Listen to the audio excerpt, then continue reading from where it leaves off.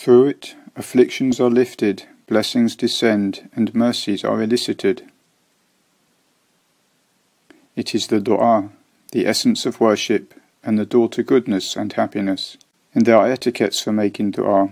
From them is the Tawheed of Allah the Exalted, which means to make dua to Him alone and with sincerity to Him in supplication, eating the good and halal food, and wearing the good clothing, facing the Qibla, and raising the hands, with presence and alertness of the heart, and with certainty in the answer, praising Allah the Exalted before the dua with what He is worthy of, sending salah upon the Prophet ﷺ, invoking Allah by His beautiful names and lofty attributes, with excessiveness and urgency in the matter, concealing the dua and not speaking out loud, being positive in the dua and having strong certainty, not rushing the answer. And among the matters that help in answering the dua are seeking the virtuous times and places and appropriate conditions.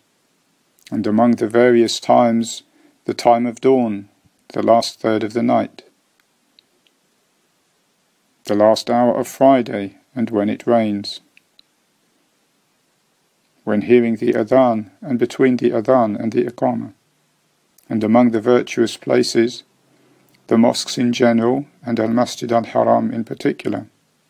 And among the conditions in which dua is answered, the dua of the oppressed, the dua of the traveller, the dua of the one who is fasting, the dua of the compelled, the dua of a parent for their child, and the dua of a Muslim behind his brother's back. The Messenger of Allah ﷺ said, "Dua is worship."